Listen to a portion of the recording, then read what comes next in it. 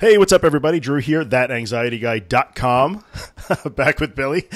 Sorry, Billy was busy doing his homework. I am. I have been reading. I have been reading. Billy from anxietyunited.com. For those It's of you good to be who back. don't know, I don't know how you could not know by now, considering we're such a long-running smash hit, Yeah, you man. and I.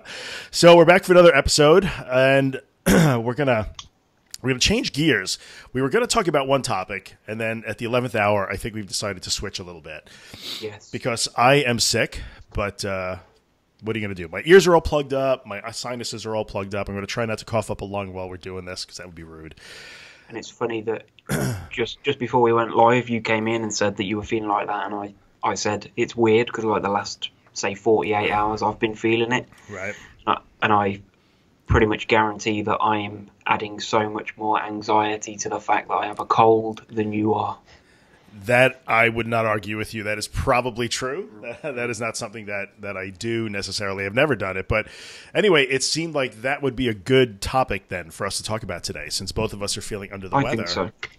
Yeah, it's a good time to bring that up. So tell me, what are you feeling? How do you feel physically, and what is it doing to Well, you?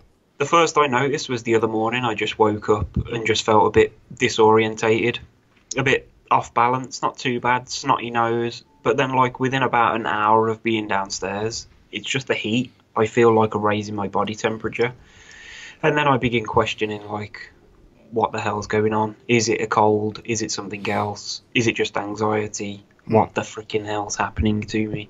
And it's just the question. I just seem to fuel it and just add more questions, and it's the irrational fears.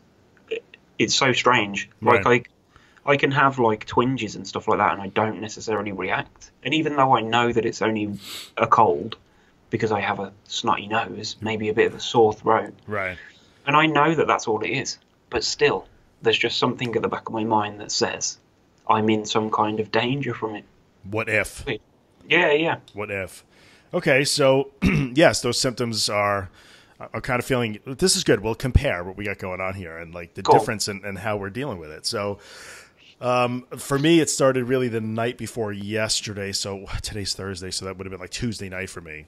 And I could feel it. My throat started getting really scratchy and kind of sore, and my sinuses just kind of felt swollen and inflamed. And then yesterday, Yeah. my ears started getting plugged up. So right now, both of my ears are pretty plugged, and my left ear hurts. I may have an ear infection. I'm going to the doctor in a little bit to find out. But so the ear thing means that I'm getting a little bit dizzy when I turn Yeah, my yeah. head a little bit. That's what I've been getting. Yeah, let's see. You're a little bit out of sync. Let's see if you get back. Sorry, guys. There you go. Okay. Wait. Yeah, now I can tell we're back in sync. So, Yeah, so for me, it's I might have a slight fever. I feel a little bit warm. But generally speaking, like you said, it's just I probably have an ear infection, whatever. It's annoying to me. So nonchalant. Just have an ear infection. It is an annoyance for me. I have something that I have plans for tonight that I really don't want to like get out of. I want to go and do what needs to be done tonight and what I want to do tonight. And for me, it's just an annoyance. So I think it's interesting how it's impacting us differently. It's weird, like, because you say that, like, I'd forgot, but, like, just moving my head slightly, and you just get, it's not a dizziness. For Right. me, it's just like an off balance, maybe. I just feel like I'm not 100% there, or I don't know whether I can focus properly or something. Sure. But it's just, like, when I get that, even though I know why it's happening, or Yeah. I think I do, like, my ears are obviously, I'm feeling that kind of stuff as well. Right. But it just triggers something else. It sparks something. It's just that concern, the worry. Even though I'm sitting here and I know, and at the time that it's happening, I know why it's happening. But it's still, there's just something. So do you find that there's a difference between that twinge of anxiety or feeling the anxiety levels rise when you're physically ill versus when you're not? Is it more likely to take hold if you're feeling under the weather? I think, yeah. Re- It just means that I'm more focused inward, I guess. That's probably what it is. I think about how I'm feeling more, which then just carries over into that, I suppose. When I start inward thinking, Yeah. it usually ends up going down that same path. I think that makes sense because when we don't feel well, you know, regardless of what's wrong, a sore throat or whatever, a cold, like we both seem to have, you know, you can't help but notice how you feel. It's just right. It's in your face all the time. Like, this is really annoying, and it's right there. So you can't help but think about it, I guess. And so if you're subject to a little bit of health anxiety, because I think this is really probably what this is all about. Yeah, no? I would agree. Yeah. I would agree, yeah. You know, it's hard not to think about how you feel. And then when you're thinking about how you feel, do those negative and irrational thoughts start to take hold? Yeah. So the question probably would be, what makes it different? Now, I've never had, I will admit, I've never dealt with health anxiety. So it's hard for me to say. I know that that's been an issue for you on and off. Yeah. So, but it's a bit of a foreign concept to me, so I can't speak that intelligently about it. But you're asking me to be intelligent. I'm asking you to be intelligent, young man. Yes, I know you have it in you. At least once a week, I know it's possible. So what is it? What is health anxiety? Well, for me, I don't know. I've seen other people refer to it as being afraid of getting some kind of disease or whatever it is. Sure. But I think most people would be afraid of getting something like that. It's just the irrational fear of it, like convincing yourself that you probably have got it. You know, maybe checking blood pressure and heart rate and find a abnormal mole or something on your skin, and then you immediately just think the worst. Right. That's probably health anxiety. But I also get it with like any kind of sensation. So even just like weak legs or anything like that, I go down the path of this is something more sinister. Yeah. That's the thing for me. It's like, even though I know this is just a cold, there's always just something that makes me feel like there's a danger. Yeah. Or it's going to go further than just having a runny nose, you know? Yeah, it makes sense. And do you feel like those thoughts are more of an immediate danger, like something really bad is going to happen now, or it's an indicator that you have some I think, it's more serious affliction of some Yeah, kind? it's a gradual thing for me. Okay. That's what it's... And it seems to like... Because it happened last night, I just felt under the weather. We were sitting eating dinner, and then went and sat on the sofa and just tried to relax for a bit. But it builds and builds, and I'm constantly thinking, what's going on? Or how am I feeling? That's probably the thing. I'm sitting there questioning, like, am I all right now? And then if I am all right at the time, when I think, am I all right, it usually triggers something, and then I think, oh no, here we go. Interesting. Okay. So even when you think, am I okay, and you're feeling okay. Yeah. That can... Just the concept of actually bringing my attention to it. Yeah. It can actually start the cycle. And then what I find is it doesn't actually usually end until I reach the point of panic, usually. Really? That's where it goes. Yeah. I would say it's either that or sleep, or maybe if I am feeling in tune enough, I can go and relax for a bit, like maybe do a relaxation thing. Yeah. But usually it has to escalate to a panic. Maybe not a full-blown, like, off-the-scale panic, but just enough to make me hit that peak and then level out. And as crazy as this sounds, does that help? Is it sort of like a release valve? It does for me. Really? It's weird because I'll like, when I can feel it bubbling, I'm actually want that panic to come so I can then just level out. Get on with it. I've had many times where I felt like that. Like during the day, if I can feel it, I just feel uneasy. Then I would rather just have the panic attack now. Yeah. And then no. Huh. And I wonder if the difference there, and again, not having a lot of personal experience with it, but you know, if you're forced into a situation where you're out somewhere that makes you uncomfortable, you can escape to the car or go home. But if you're ill, you can't really, you can't escape that. My ears are plugged. I can't get away from it. So that could be it too, and maybe that's why, in your situation, just the actual release of having a panic, might help.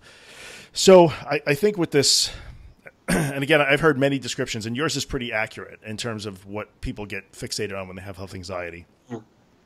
And it always comes down to it's a different thing. It's the cognitive part of cognitive behavior therapy. That's what I was going to say. It's self-talk. It really is, because in the end, what's fueling that, I think, it's entirely cognitive. It's yes, the physical sensations, but we all get sick from time to time. And how do those negative thought patterns take root and continue to snowball? or not be able to let go. They just get stuck in that. And I know people who have convinced themselves of some pretty horrible things. You know, they've gotten a cold and been absolutely convinced they have stomach cancer, or they have just some sort of multiple sclerosis. I've heard a lot of different things, and I think most anxiety sufferers would say that they've had all of those things. Yes, at least because that's that's, and people are still convinced. Like, I'm still convinced at times that I have serious things. I said it to you before we went live. Like, the last 48 hours, I've just been thinking, how can this just be anxiety? But I'm in that. I've said it so many times. Like, when I mentioned, am I the only person that feels like this all the time? And I'm back there again, like thinking, am I the only person that feels like this all the time? But 2 weeks ago, or a week ago when we did a podcast, I didn't bloody feel like this. But it's so weird, like, when you're in the moment, I'm still convincing myself that it's always like this. And I know that it's not. Yeah, even though you can actually look at video of yourself. Yeah, and say, exactly. Hey, that was me feeling really good last week. Yeah. But I think, again, the wild card is you do physically, you know, you've got something, you have a cold. Something is wrong. Your throat is scratchy. Your nose is runny.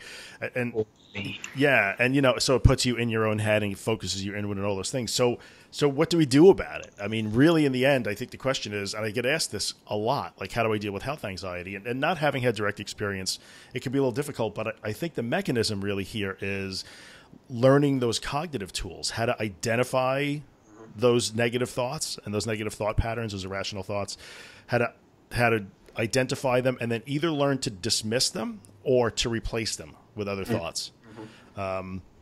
And in this case, I think it would be health related. I suppose the negative thoughts are going to be health related. How could this just be anxiety, like you were saying?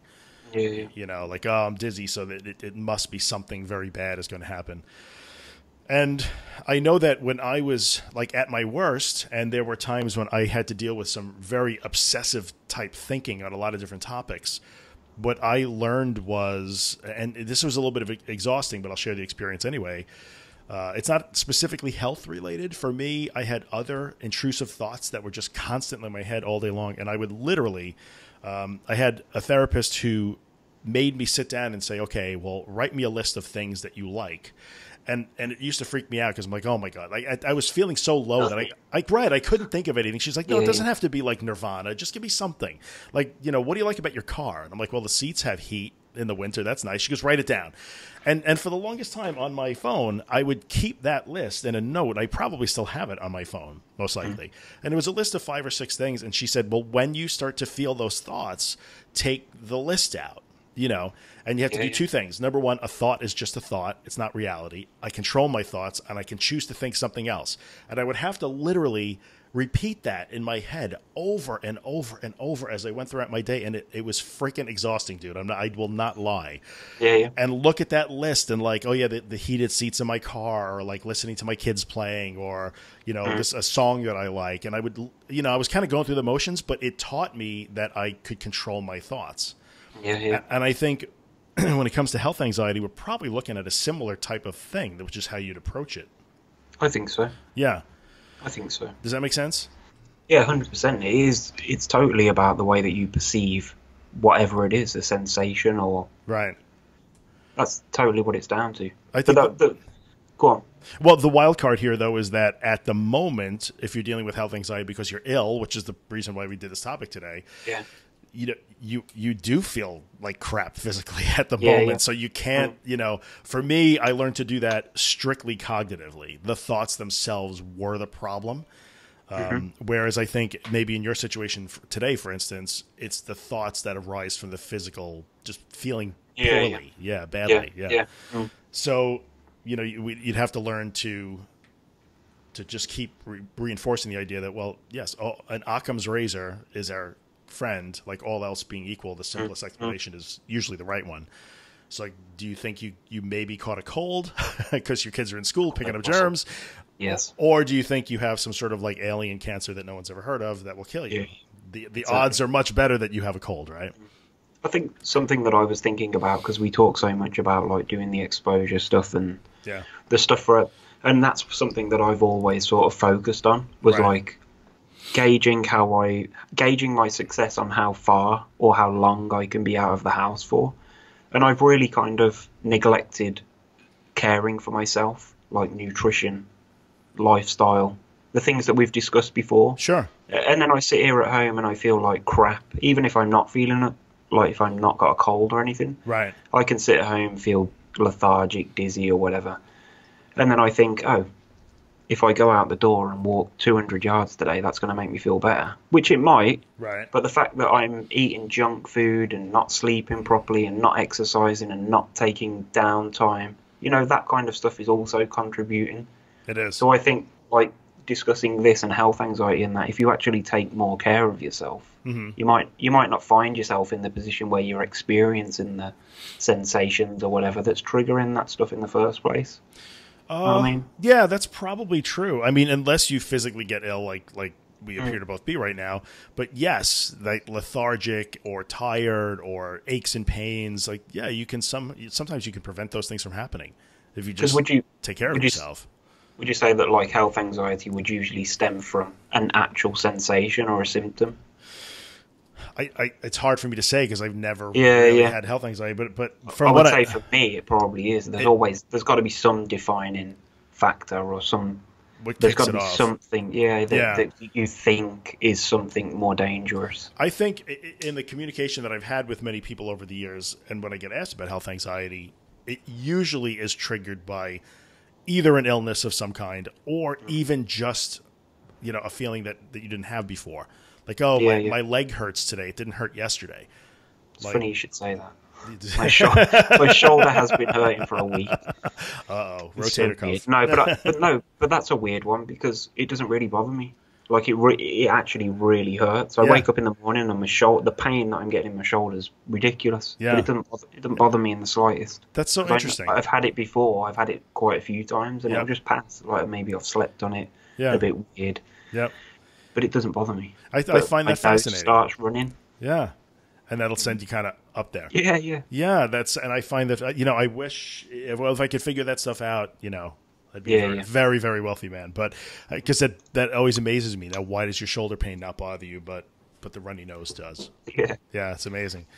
But so I think you're right. Like, if you focus, and sometimes we get caught in this. Like, I know I did too. When I was at my worst, I would focus just on the exposure, like getting out, driving, doing the things that were difficult for me. And sometimes you forget about the other stuff. Like the cognitive and mental stuff is just as important. I'm going to mention it again, but the anxiety and phobia workbook, that's where I've actually realised that. I was sitting reading it last night, not feeling great. Right. And then I'm reading stuff like, take 20 minutes out every day to do some kind of relaxation. Yeah. Do 30 minutes exercise every day. Yeah. And just because you're going to benefit from it, regardless of whether you've got anxiety or not, those things are beneficial to human bodies. So why not give yourself every chance to progress? Do the things that you should be doing anyway. Yeah. It makes sense, don't it? It does make perfect sense, and it's a really good point, and it actually fits with the topic we're talking about today. Being what happens when you're ill and it spikes your anxiety, if you have health anxiety. I actually had I had a question on Facebook from a woman 2 days ago. Okay. Who kind of talked about this to a certain extent, where she's doing her exposure work and she's pushing, but what happens when you're home alone with your thoughts, and the thoughts are the problem? And in the case, and I think, we can agree that right now the thoughts are the problem. If you're feeling ill, you've got that thought pattern is happening and it's causing you problems. How do you deal with that? And do you just have to learn to be brave in the face of your thoughts? And it was a really solid question. And I think the answer is no, you don't. You can learn those skills. So when I talk about walking around literally looking at my phone and a list of stupid things that I liked and repeating over and over and over, a thought is just a thought, I can replace it with another thought. These are skills that we should be practicing every single day, whether you feel badly or not. Because when your nose gets runny and your ears get plugged and you start to have that thought pattern kick in, you will have learned the skill of quieting your mind and dismissing those thoughts. Yeah, that's it. But you can't wait until it happens. You have to build the skill daily, like anything else, like learning how to ice skate. You can't, I agree. Right, Yeah. you can't practice when you're ready to get in a hockey game. You have to practice before you get in the hockey game. So, yeah. So I think I don't know. So much of we focus on the physical, and we really forget to focus on the mental, the cognitive. Like, hey, I made it to whatever, the park. I'm not going to say supermarket because I'm getting killed for like picking on the supermarket all the time. But hey, I made it to the park today. Great. Or I drove around the block today. That's awesome. But did you also take time and do some relaxation? Did you practice your meditation? Did you practice your self thoughts or your imagery or your guided, whatever? So many good tools that we could use that would help. Yeah, I've never really thought of it like that. I've always, as I say, gauged progress on how far I can go. Yeah.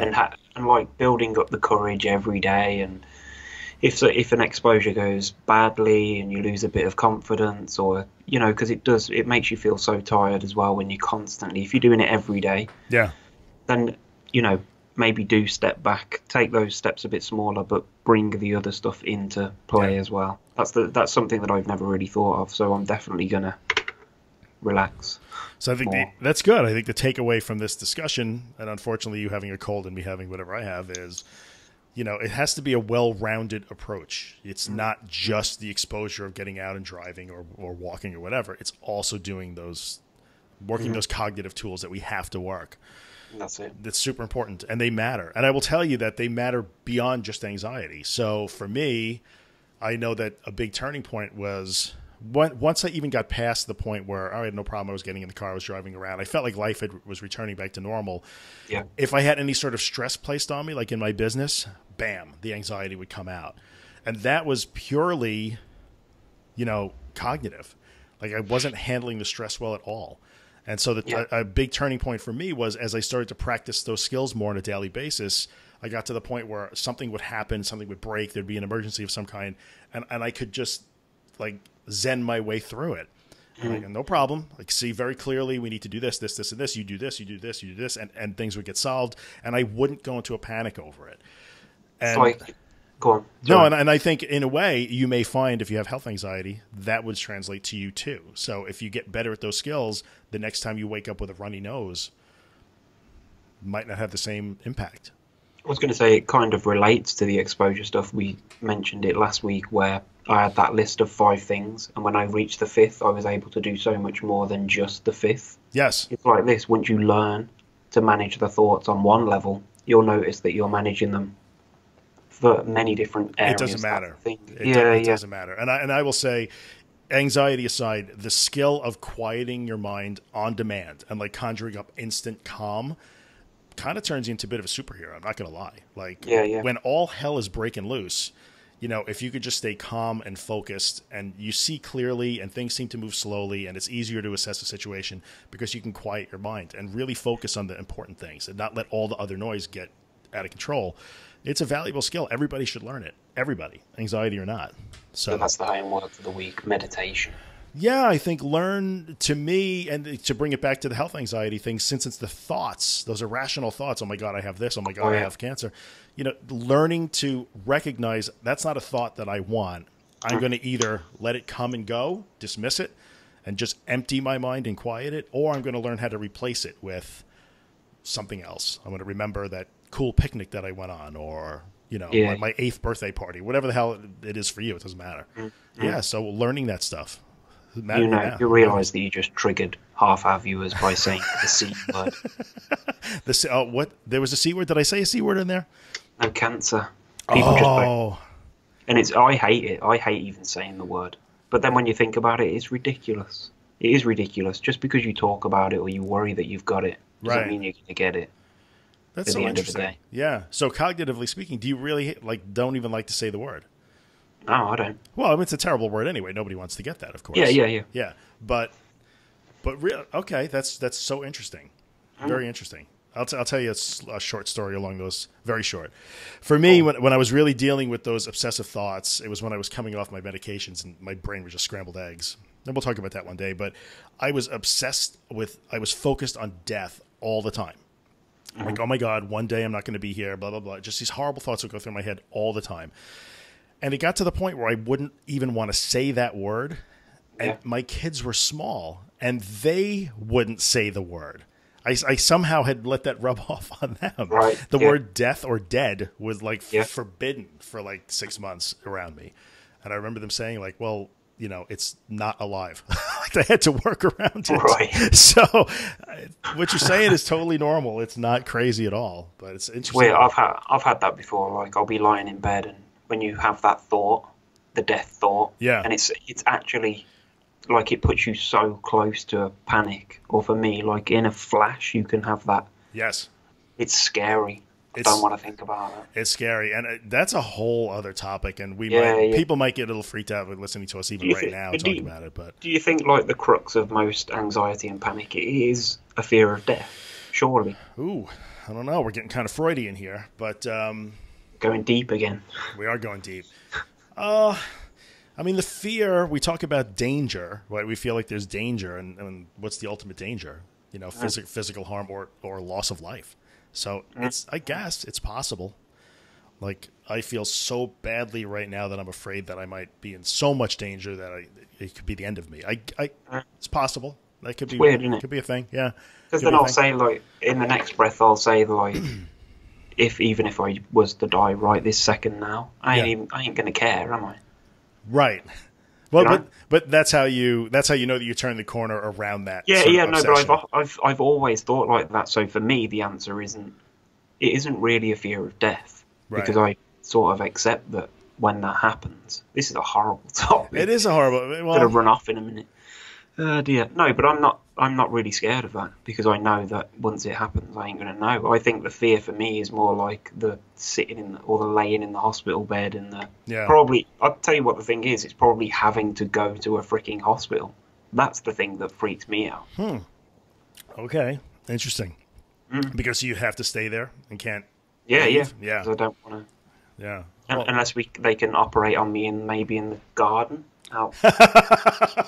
There may be sanitary concerns there. I'm not sure, but I'm willing to take the risk. I'm willing to take the risk. I'll sign a waiver. Just cut me open here. That's so funny. Yeah, that is a very tough topic to talk about. I think, especially for people in our situation, we may have a bunch of people who are a little bit on edge just hearing us have this little 2-minute conversation. We probably should have the conversation one day, because it is a thing. It is a thing, but. So that's the deal. Both feeling ill. We started talking about health anxiety. I know, and then we wound up with death. Sorry, folks. We didn't plan that. It's inevitable. It's the only thing that you can be sure of. Yeah, that's what they say here in the U.S. Death and taxes, right? So, and interesting tweets from our president. So, do we want to talk about? Do you want to take any questions? You get any good questions this week? I've got some questions. Yeah, I've got some questions from the 12th episode and the 13th. I haven't even posted the 12th episode. I will post it this morning. Oh, So the 13th, I mean. One of the comments on the 13th one was, please do a video on health anxiety. So here we are. There you go. Here we are. They say it's Laura. She says it's especially difficult when there's a specific condition one fears and there's no definitive answer from the doctors. So yeah, I guess, I mean, a lot of people that suffer with anxiety go to the doctors, and if they've been numerous times, you do often find people say that the doctors have just said that's anxiety. Sure. And then people start to worry that, surely not everything is anxiety. They must have missed something. The doctors. Yeah, that's one of the big fears, isn't it? Sure. But especially if the doctors see that many patients, and they've seen it all, haven't they, the GPs? So if they were genuinely concerned, they'd follow it up. They're not just going to say, it's just anxiety. It's just in your head. Yeah. Yeah. I think that's a tough one, too, because it's hard when, you have a medical professional that says, you're actually fine. But I don't believe you. Sorry, doctor, I don't believe you. Something must be wrong. I don't know how you deal with that. That's a tough one. I think you just got to take their word for it, I guess. Yeah, and I think...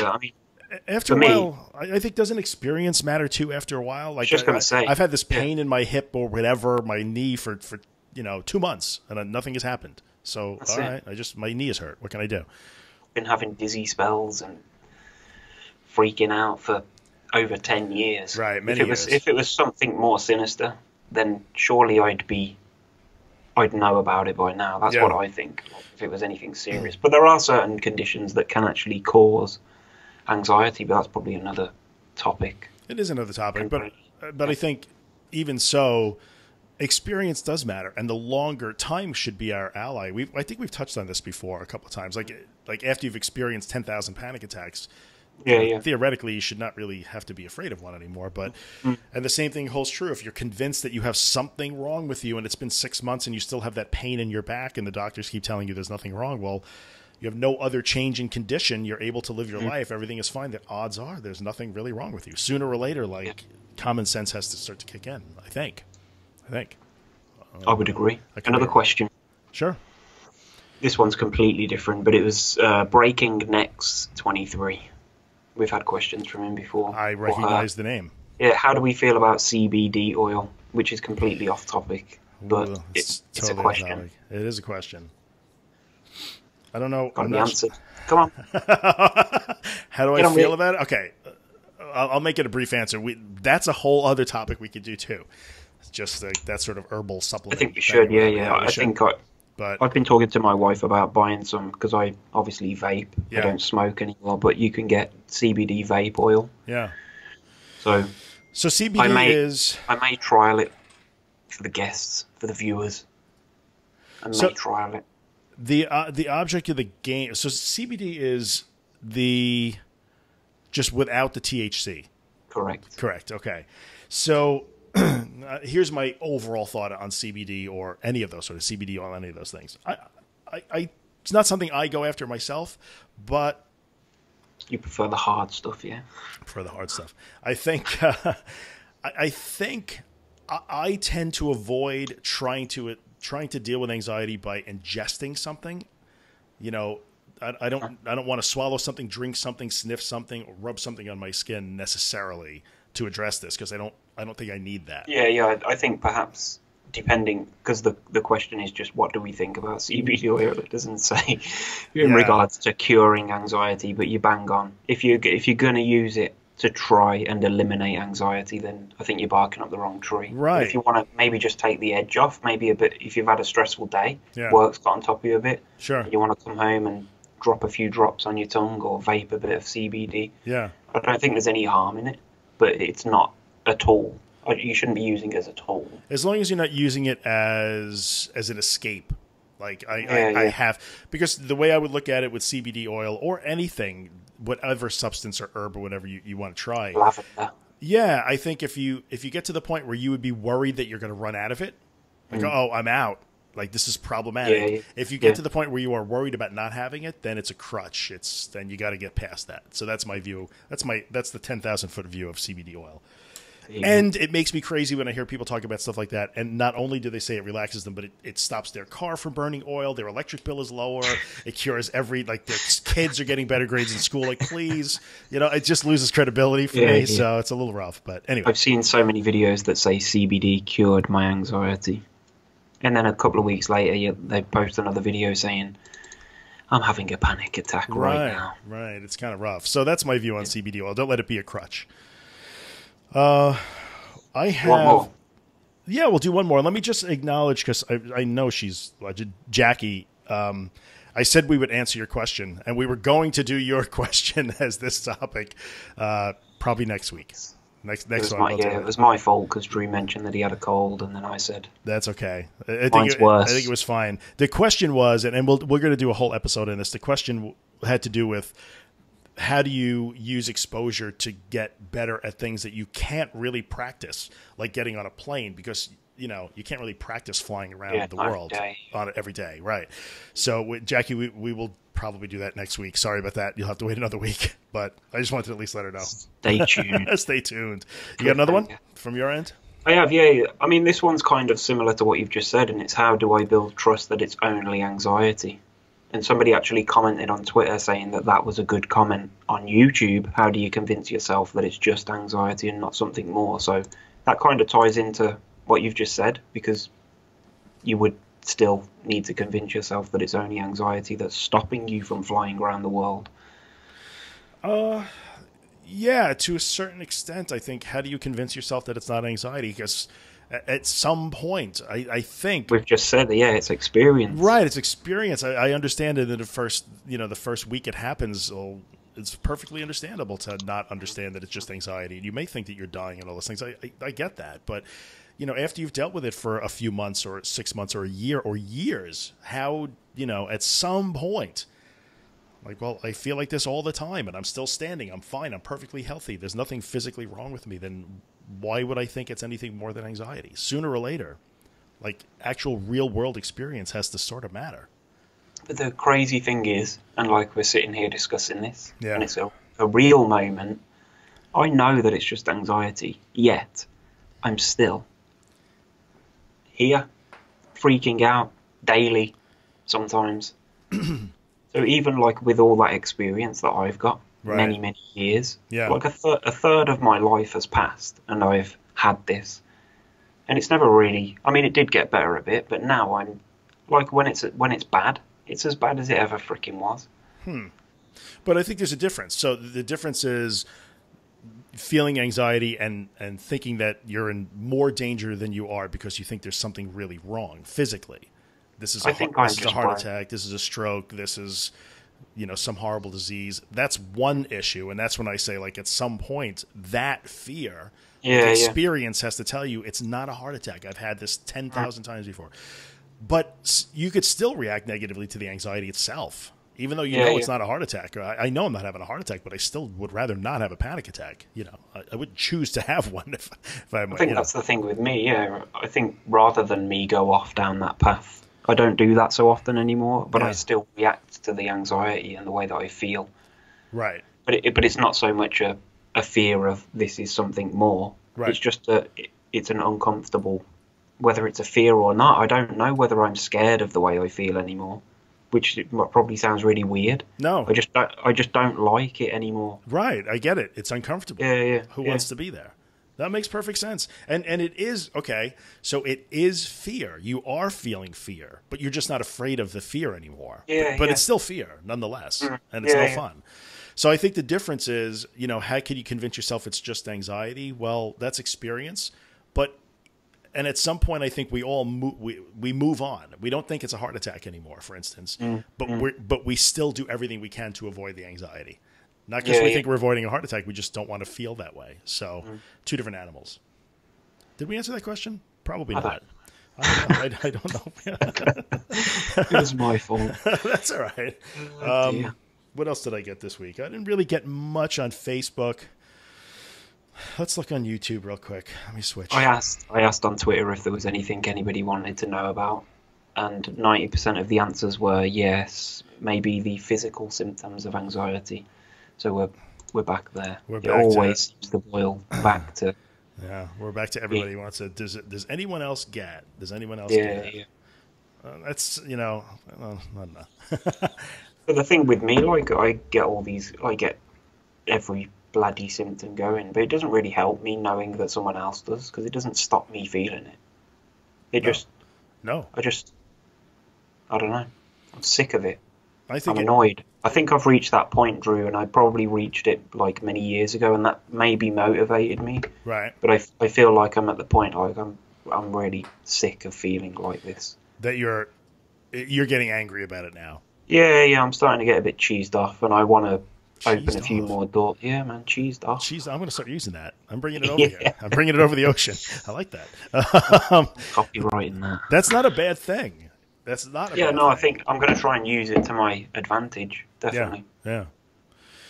Yeah, that's not a bad thing at all. I'm having a hard time loading YouTube for whatever reason. So next week I'll look at my YouTube comments and see. So I don't know. I got nothing else. You got anything else? Just looking.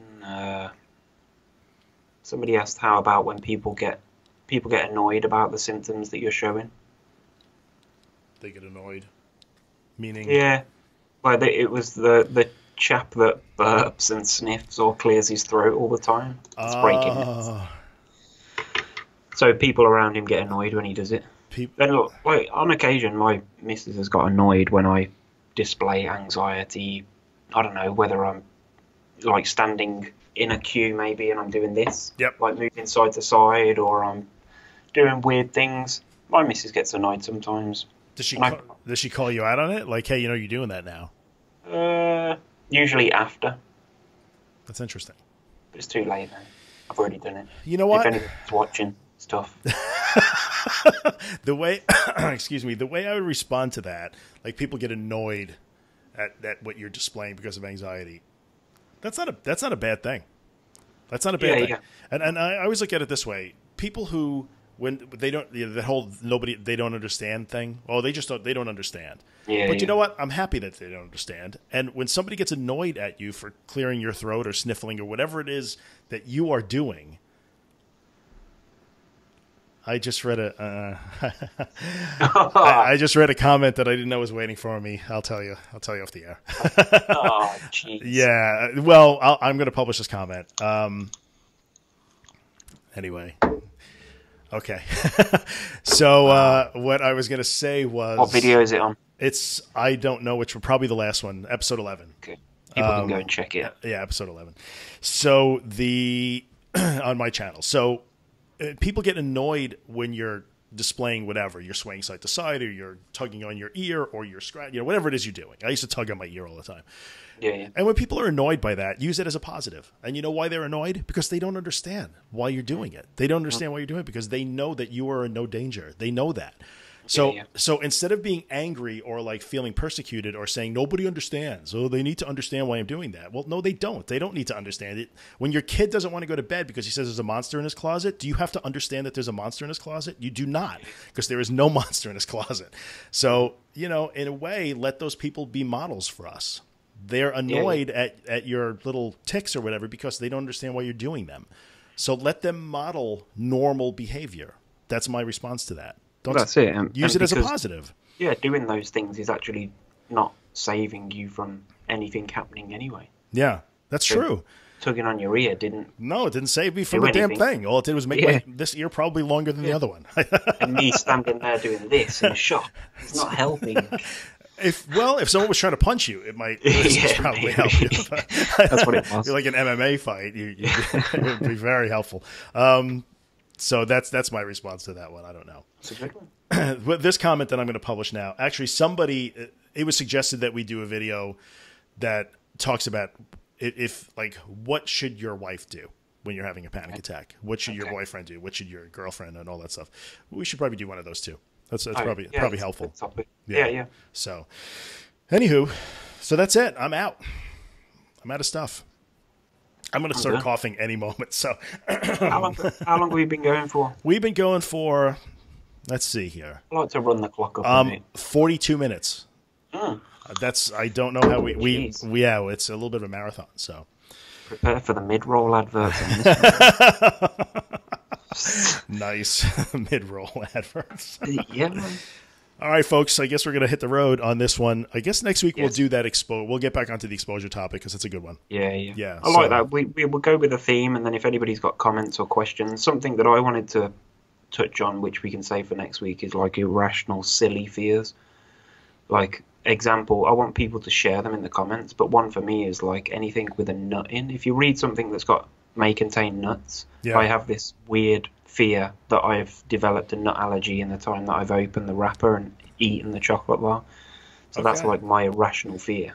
And I wondered if people wanted to share theirs, and we can just look at maybe why does that happen? We can share them. Yeah, because it's weird.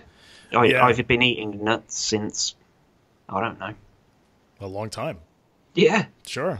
But every time I eat one, it's like, this could in be the one. 5 minutes time, that's it. This could be the Throat's one. going to close. I do the same thing with pineapple juice. Pineapple juice? Really? Yep. Yeah. Why pineapple juice? Just pineapple juice? Like somehow you've developed an just allergy to pineapples? The feeling that it has in your throat when you've drunk it, it's weird. I don't know. I had a panic attack after drinking a glass of pineapple juice probably about 8 years ago. You're going to have to watch it with the pineapple thing. Can you see that? Oh, that's an omen. Get off. Omen. There's a pineapple on my forearm. Wait, put it in the middle of the screen. Can you see it?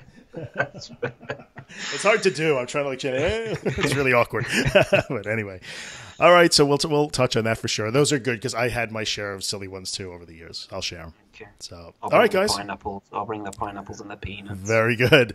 Thanks for tuning in as always. Comments, questions, right? Find me at thatanxietyguy.com or on my YouTube channel. Billy, where are you? anxietyunited.com. There you go. So comment wherever you want. Twitter, YouTube, Facebook, wherever. We read them. We answer them. Yeah, like this format share. Is good. Yes. If you've got this far and you've enjoyed it, share the bloody video because somebody else might too. That is very smart. Yeah, subscribe, like, share, do all that stuff. Hit the little notification button. Smash the like button, I'm supposed to say. Just do it. All right. We'll see you guys next time. Ta-da. Cheers.